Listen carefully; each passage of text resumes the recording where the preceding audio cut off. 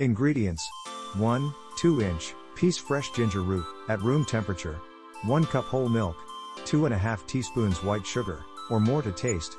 Step 1. Strip and mesh ginger. Crush ground ginger parts of delivery juice, measure 2 teaspoons ginger squeeze and move to a bowl. Step 2.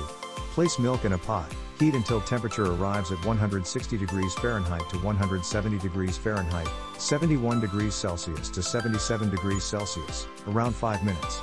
Add sugar and mix until broke down. Fill the bowl with ginger juice.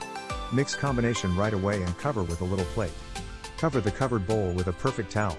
Let sit for no less than 7 minutes.